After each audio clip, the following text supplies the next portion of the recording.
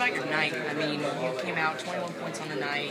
You had a little incident with the foul, but I mean, we know you're okay. But just talk about the progression you've had coming from the start of the season, just being this shooting threat, and how you adjusted to that with Indiana, kind of playing scrappy little defense.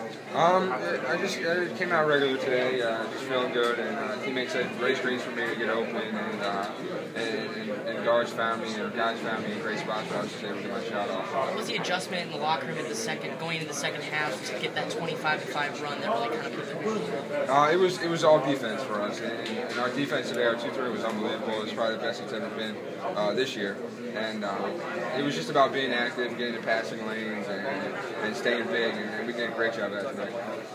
Coach says a lot of times when you come off those tournaments and stuff to kind of get back into the groove, get your legs under you. Why do you think you guys, were able to hit the ground running? Because it was Indiana. I mean, it's kind of like a rivalry. We feel like it.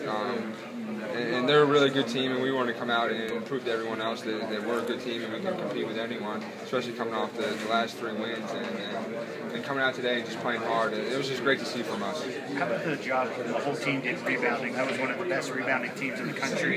You guys were even out on the board. That was one of our keys today to get the W was to rebound and keep them off the glass. And they're a big team that sent everyone to the glass, and we did a good job of team rebounding.